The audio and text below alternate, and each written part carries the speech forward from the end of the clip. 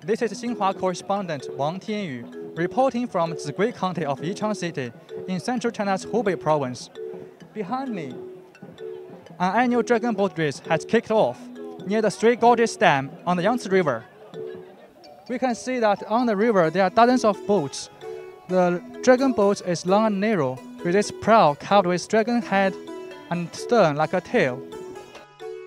The race brought together more than 400 dragon boat enthusiasts who formed 16 teams, coming from 6 provinces, including Hubei, Hunan, Guangdong, Sichuan, Fujian, and Jiangxi.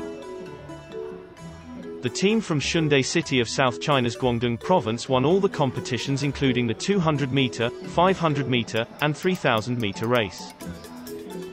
Dragon Boat Race is one of the most important traditions of China's Dragon Boat Festival, which is also called Duanwu Festival. It is celebrated on the 5th day of the 5th month of the Chinese lunar calendar.